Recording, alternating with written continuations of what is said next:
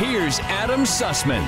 No place the Portland Timbers would rather be on Decision Day than Providence Park, a venue in which they are unbeaten when playing their final MLS regular season game at home.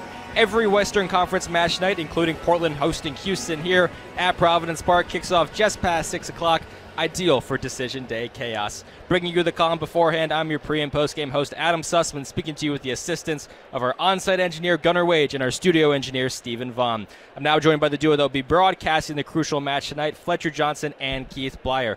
Gentlemen, here we are. A playoff ambition that seemed too steep of a hill has flattened out after hitting a 5-2-2 mark under Miles Joseph ever since the 5-0 loss in Houston 2 months ago. In a few hours, the season for the Portland Timbers could be finished, but it's in their grasp. Win, and you're in the postseason. Here's the magic number on Minnesota. When opponents score more than one goal, which isn't that hard to do, more than one goal, Minnesota is 1-7-5. If the Timbers can get one goal on the board, there's a very great chance they at least draw. And on the other side for Minnesota, with Franco Fragapane out until late July with a thigh injury, Adrian Heath has kind of had a turn to this young trio.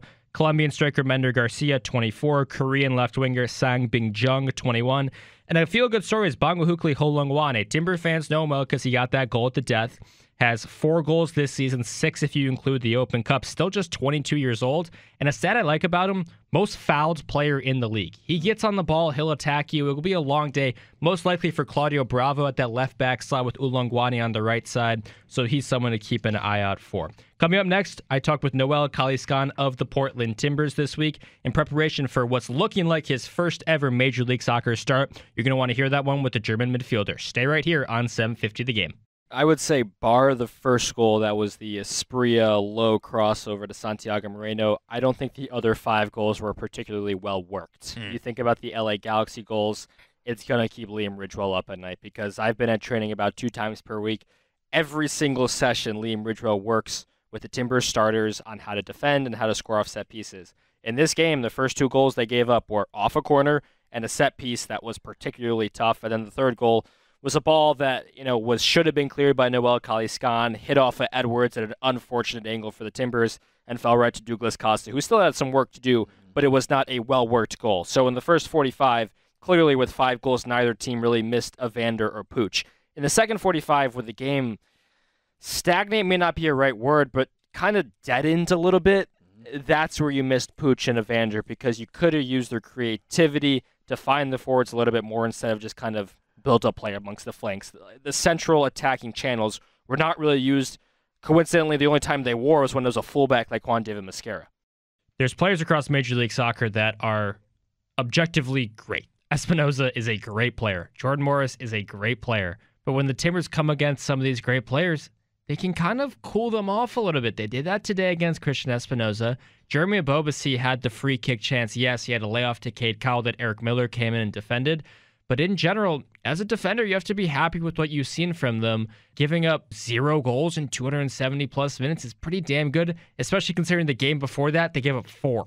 You talked about players playing within themselves and kind of being able to express themselves. I don't think Hector Herrera is doing this because where did these assists come from? In 281 club games for Pachuca in Mexico, Porto in Portugal, and before Houston with Atletico Madrid, 22 assists, which averaged out to an assist about every 13 games. This year, at 33 years old, a creative renaissance. He has 15 assists. That's second in MLS. I'm not saying he didn't show creative chops abroad, but he was never this chief creator that was averaging an assist every other game. Evander, though, you just look at the numbers.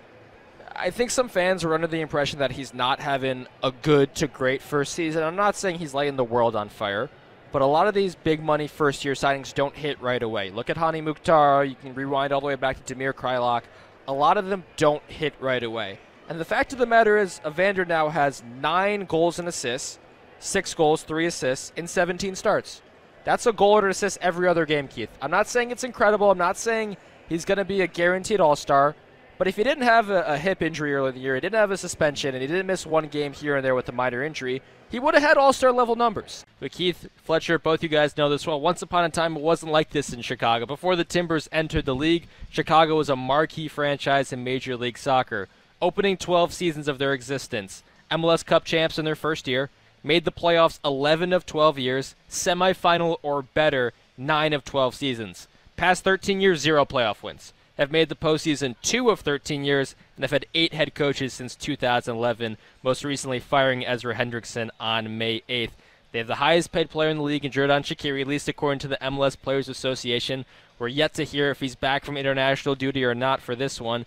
But there's a small cause for hope in this one. Chicago has played 15 games versus the Eastern Conference, 1 win. 2 games versus the Western Conference, like the Timbers are in, 2 wins, a 1-0 against St. Louis and a 2-1 against Minnesota. So the first part of all that, Adam, the research that you did there makes me think that's from a guy who grew up in the Chicago area. He grew up in the probably 5 years too late, because as the time I was getting into soccer around 10, 11 years old, that's the start of those 13 years. That's the mistake that you made. Yeah. You need to be as old as Jake Ziven. Exactly.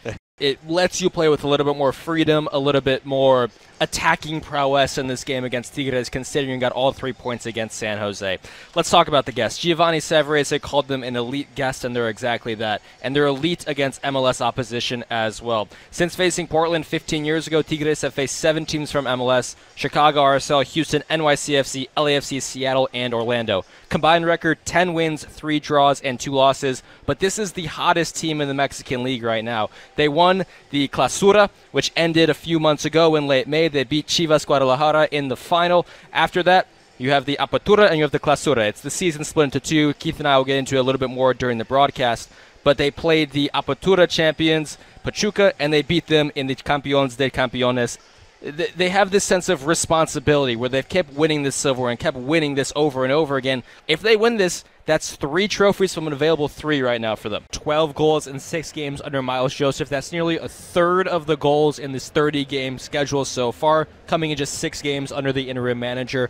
The feeling around the club is certainly positive, and rightfully so, but Fletcher, don't get it twisted. This is absolutely a match in which you need to collect all 3 points, considering you're at home and the opposition as well. They're going to have to do it without some familiar characters. Of course, Diego Chara remains out with the abdomen issue, and also Christian Paredes, one of the most consistent and best players on the team this season, out through yellow card accumulation. The good news is the midfielders that have been playing are in good form. Evander scored his 4th goal since the Leagues Cup break alone, and also former Rapids man Brian Acosta had his best showing in Timber colors last week. They're off to a flying start again, proving 2022 was no fluke. They sit 5-1-2, good for second in the Eastern Conference, only on goal differential with 17 points, and haven't dropped a single point at home, allowing 1 goal in 4 games. Keith, after rough spells with Ron Yass and another Dutchman in Jaap Stem, they went the American route. Pat Noonan came in. What has he done right with Cincinnati last year, continuing into this year? Alan Velasco, it's incredible he's still so young, and then goes without saying, Jesus Ferreira. He's played every minute this season, 3 goals, had a brace against the Galaxy.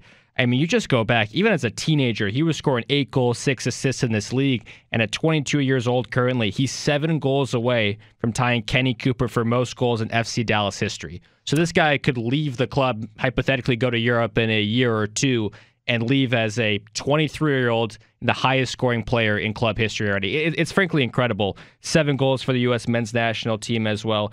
Is he as dangerous of a problem as the Portland Timbers have faced this year? So the Timbers are going to be in their own final third a lot today. We even saw it last time when the Timbers won 4-1. Keith, I think for the first 20 minutes of the second half, I think 19 of it was played in the Timbers' own final third, which makes the striker issues even more prevalent because they're not living up to their expected goals at all. They have an XG of 28 while they've only scored 21. That's one of the biggest, differences in all of Major League Soccer. They had an XG of 3.3 against San Jose midweek and didn't score. And you look at their options for this one. Raul Ruidiaz, it's a name that strikes fear, and rightfully so. His previous low in Major League Soccer for a season was 9 when he played a curtailed season last year due to injury. But this year, it's injury again. He's only played 278 minutes total across 7 games and 2 starts.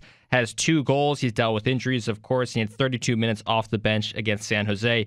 Iber, on the other hand, Timbers fans know him well from his days at NYCFC. He's struggling after a good start. 2 goals in his first 2 games, but hasn't scored in his last 10, 7 of those being starts, including last game. And Keith, you mentioned it as well. No Morris, but Morris is someone, no matter how hot of form, I think he scored, 7 goals in the first 4 games? He never seems to do it against Portland, which is weird. Only 1 goal against the Timbers as a whole, but he's out with a groin issue in this one.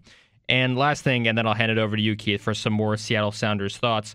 You talked about that change in shape last time they played the Timbers. I remember exactly. They took out Leo Chu. They matched the Timbers 4-4-2, and it all went to hell after that. I wouldn't be surprised if they just stick with their 4-2-3-1 all game and say, hey, we had some bad luck against San Jose. Let's keep doing what we're doing. If we have an XG of 3 again, they're probably going to at least get 1. If the Timbers were completely out of the playoff race, I think we might see some more experimentation and formation, younger players here and there, but ultimately the Timbers are 5 points out from the final playoff spot. Yes, they've played one more game, but this is a huge match with Vancouver. Miles Joseph said it in his press conference as well.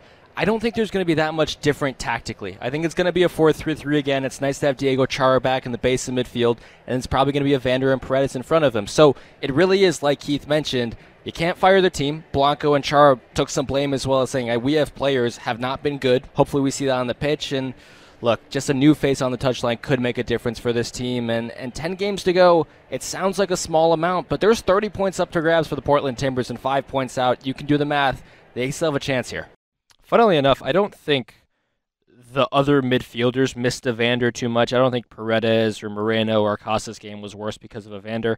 I think the person who was most affected by Evander's absence was Claudio Bravo, because I think Bravo has been one of the Timbers' best players this season, especially since the Leagues Cup break. We've seen what he's capable of passing, and now that him and Evander know each other really well amongst that left flank, it doesn't matter who the left wing is. He just doesn't have that chemistry with Anthony yet. He doesn't have that chemistry with Noel Caliscan or Paredes, who is playing out of position on the right than the left.